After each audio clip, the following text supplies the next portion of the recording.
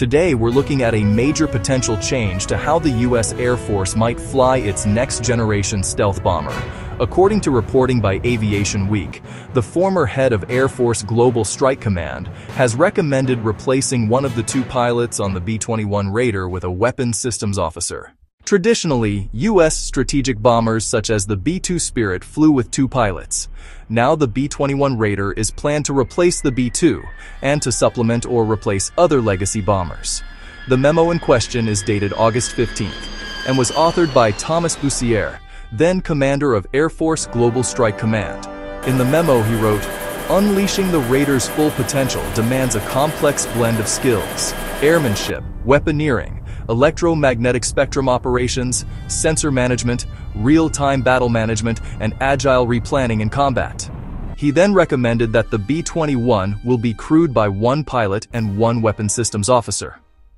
So what does that mean? Under the proposal, the two-seat cockpit remains.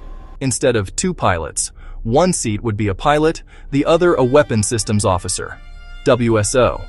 The WSO would handle mission systems, sensors, electronic warfare, battle management, threat detection, and responses, allowing the pilot to focus on flying and mission execution.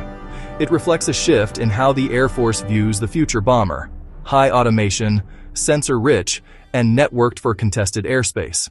There are important implications and challenges: workload and fatigue.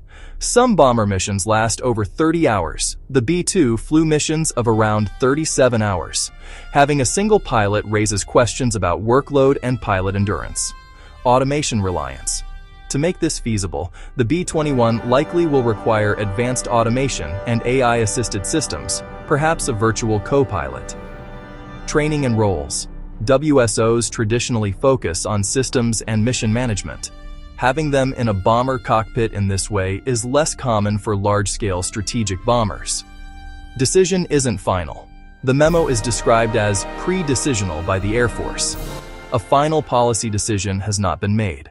Putting a WSO alongside a single pilot on the B-21 Raider signals how the Air Force is adapting to future threats. The contested airspace of tomorrow will demand more than raw speed or stealth. It will demand rapid sensor fusion, electronic warfare, networked strikes, and agile decision-making. As the memo stated, the future of air power will be defined by the ability to project power into the most heavily defended airspace on Earth.